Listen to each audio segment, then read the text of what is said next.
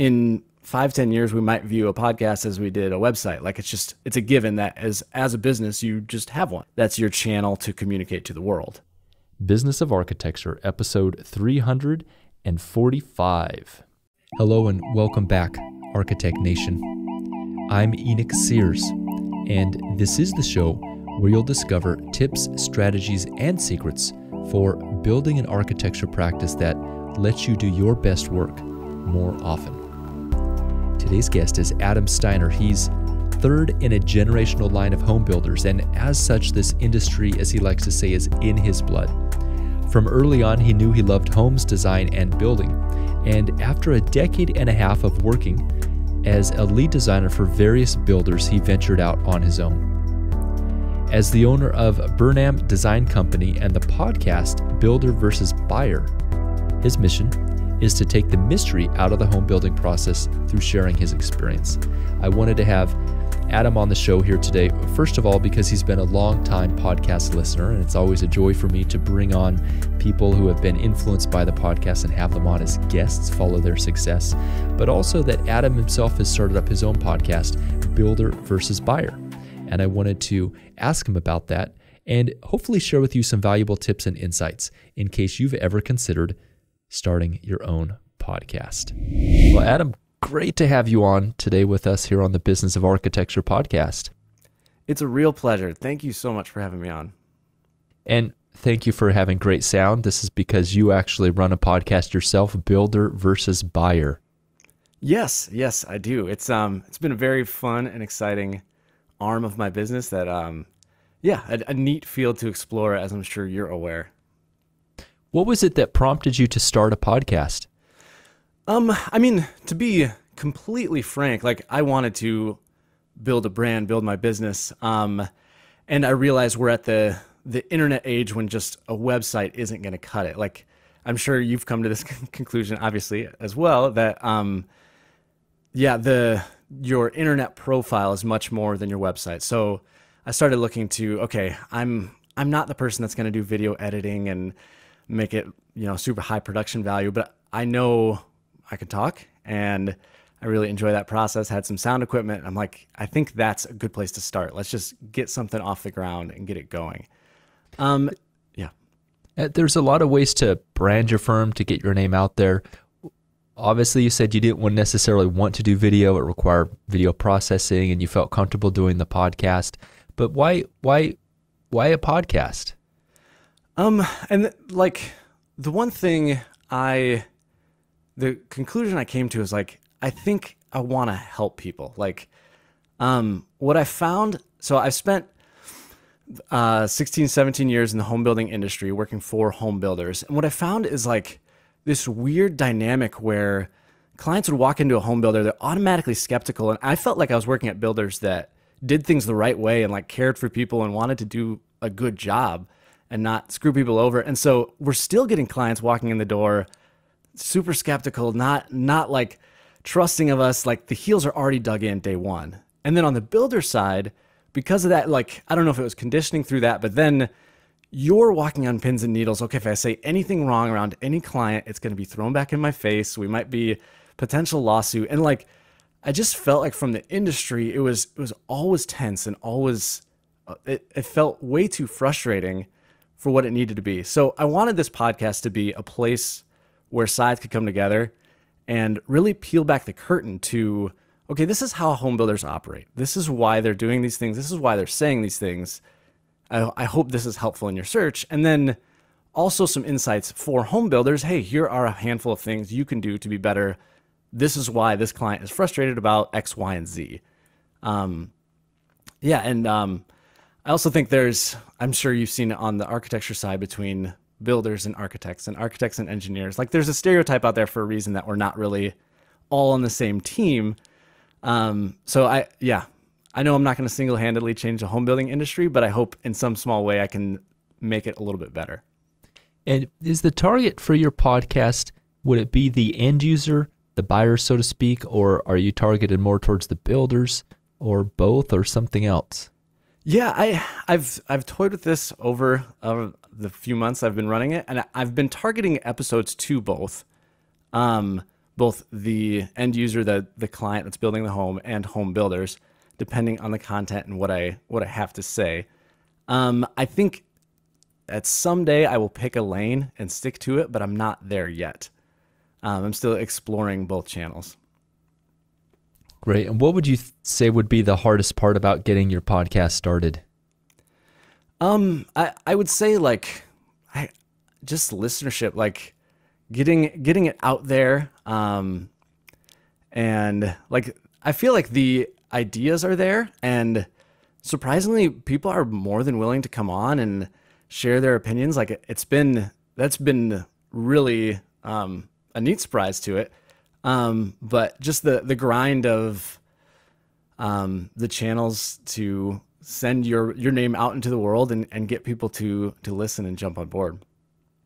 And what's your preferred format for the episodes? Do you like to do the interview format like this? Do you like to do sharing content, educational information for your target audience? What's your preferred format? A little bit of both.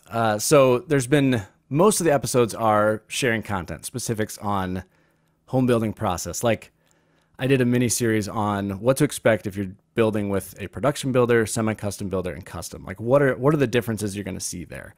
And then there's been plenty that are interview based, seeking out people in the industry to really bring their insights. I'm not an expert in every field.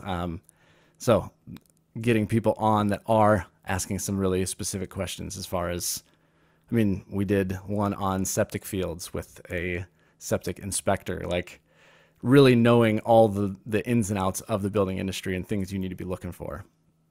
For some of our listeners or architects who may be considering a podcast, which I think is an excellent way to meet people, it's an excellent way to grow your network, it's an excellent way to share your expertise, and it's an excellent way to get your message out there.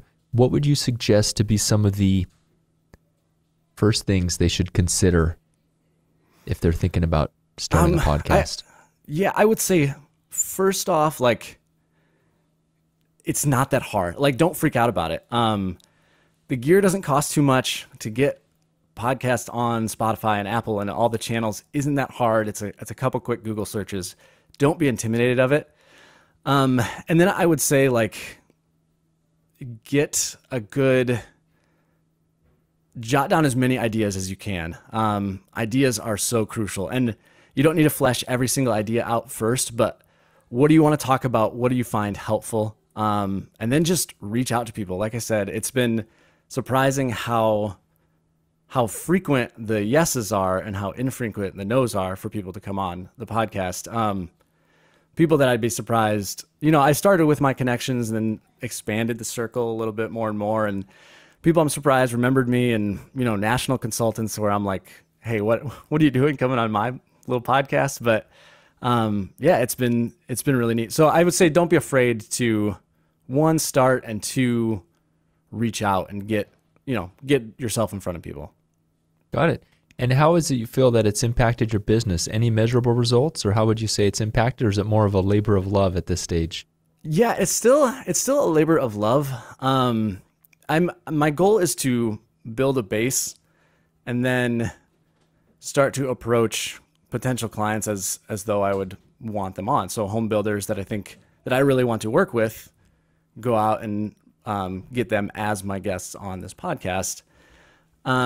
So I'm still in the base building stage. I will say, like, just from an awareness standpoint, I feel like it's really, really grown my brand much more than just word of mouth. It's so much easier to start a conversation with somebody with a podcast versus, hey, I want to do all your drawings for you.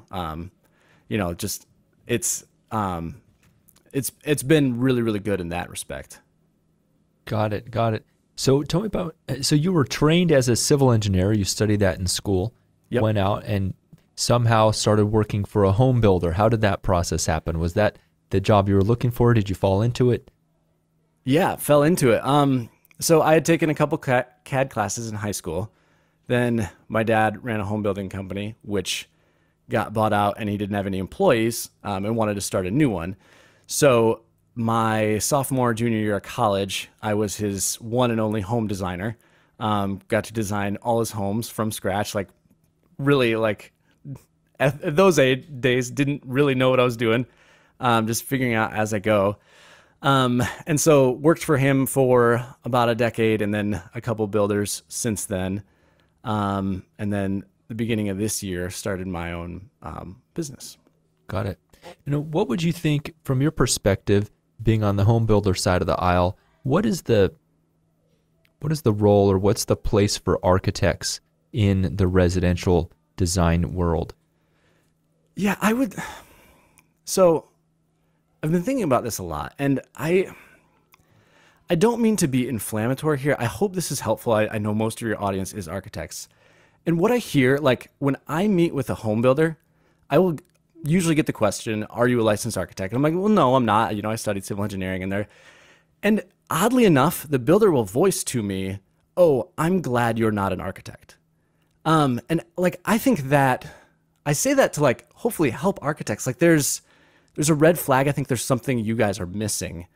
If the home building industry, it's happened enough to me where I feel like it's probably more builders' opinions than not. And I think what it is, what that builder is saying is, I think an architect would be overpriced and overdraw it.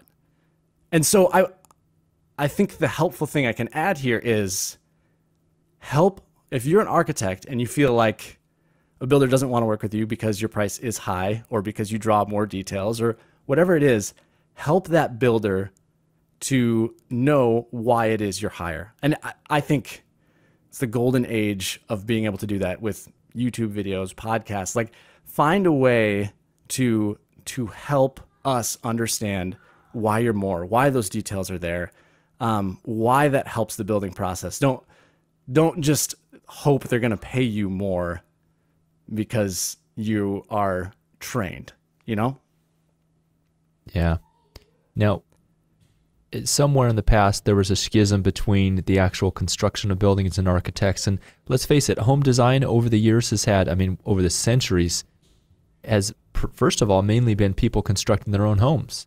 Yeah. Right? It wasn't until late in the 1800s that architects actually began to be involved in home design, usually just for the very privileged and for the very elite members of society that could afford to hire an architect. And so then you have the craftsmen, the builders on one side of the table, and you have the architects on the other side. And architects come from a design background. They come from very high attention to detail. They really look at it in terms of, I want to say artistic perspective, but that's probably not the right word because it encompasses everything that we as humans think of as beauty, right? Being able to use the palette of materials, being able to use the palette of space in a way that becomes, the parts become, the whole becomes more than the sum of the parts. Right? Yeah. And you're right. Builders, a lot of times coming from the construction background, I've worked for a lot of builders. I understand their mentality. They're like, man, we just got to put some crown molding in here. We're going to put some baseboard on. And it doesn't matter to me where the baseboard's that or the other. It all looks the same to me. And so there's this schism and this different way of looking at things. I'm curious, do you see any, now, architect services do cost more because there's a lot more design, a lot more detailing that goes into those kind of projects, generally speaking.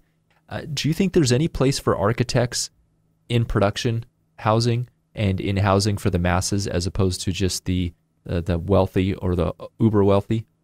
Yeah, that's where I think like I so much, the architects I know, like I so much love and respect their attention to art and their attention to detail. Like I want to learn from that and grow in that. And like, I think that really does belong. Like if the architecture community is going to say, okay, production isn't for us, then production is left to the race to the bottom. Like I feel like architects do belong in that production community to really bring some life to it. Like most Americans live in some form of a production home, right? So if you want to affect most of the population, like we can be working and you can be working on projects like that. Like I think there's a way to design production better, think of space better. And yes, they're always going to be concerned with cost, but I think a good architect would be able to balance that equation between cost and beauty, and really bring some value to builders that are building thousands of homes a year. To really, like, I feel like that's going to most affect the most people. Got it. Well, where do you see the home building going as an industry from your perspective? What are some of the changes you've seen, and where do you see things going in the future? Ooh, interesting question. I think, yeah, it's a weird time in the market right now, because home builders carry so much risk and stress to make a dollar. So yeah, it is lucrative, and there's a good dollar to be made if you're good at it. But that risk and stress is scaring a lot out of the market. So like, I think the people that will get into home building these next 10 to 15 years are going to be less than what we saw in the last couple decades. So I think there is a really good opportunity there. I will say things like permitting costs and fees and things that are driving up housing costs are another thing that's going to, as it gets less lucrative, and there's more things to pay out and the profit margins get smaller. Yeah, it will force more builders out, which, balance out market. But, so yeah, I do think it's an interesting time for home building, because there's a lot that could be gained there. Got it. Adam, my last question for you today is, what kind of business would you recommend a podcast for, having done one yourself? What kind of business would I recommend a podcast for? Yeah, well, let's say, what kind of architecture firm? Would you recommend it for all of them? Would you recommend it for ones that want to achieve certain things?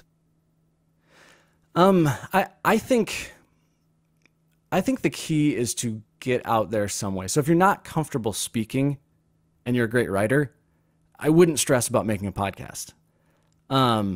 But if you are comfortable speaking, it's a really great way to have engagement, engage your clients. Like you said, build connections. So yeah, I would say any type of architecture firm could be benefited from it. I also kind of think that in 5-10 years, we might view a podcast as we did a website. Like, it's a given that as a business, you just have one, and that's your channel to communicate to the world. So yeah, I think it's for just about everybody if you're comfortable with it. Fantastic. Well, Adam, thank you for sharing with us about your journey starting a podcast and how that's been for you, and your experience in the world of design, construction, and everything else. Enoch, thank you so much for having me. I appreciate it. And that's a wrap. If you enjoyed today's show, please head on over to iTunes and leave us a review. I read every single one. Also, I'd love to get your feedback on this particular episode or the show in general, as well as your recommendations.